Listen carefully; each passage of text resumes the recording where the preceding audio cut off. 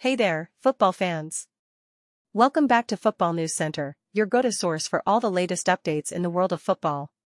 Today, we're diving into the ongoing VAR controversy between Rangers and Celtic.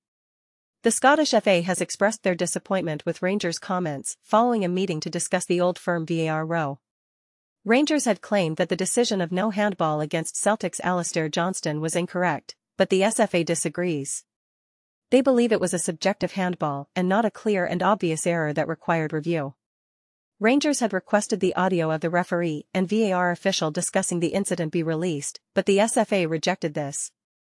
They also rejected requests to exclude the VAR official, Willie Collum, from future Rangers matches. The SFA stated that the offside position of Rangers player in the build-up to the penalty appeal was not part of the VAR's decision-making on the handball. They clarified that if the VAR had called for an on-field review, the offside would have been identified.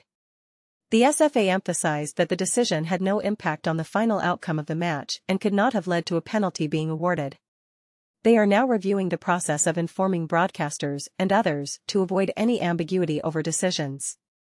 However, the SFA also called for restraint from Rangers in their statements and urged them to show greater responsibility. They referenced recent incidents in European football that compromised the safety of match officials and led to widespread condemnation. This VAR controversy has sparked intense discussions in Scottish football, and it seems like it's not going away anytime soon. We'll keep you updated on any further developments.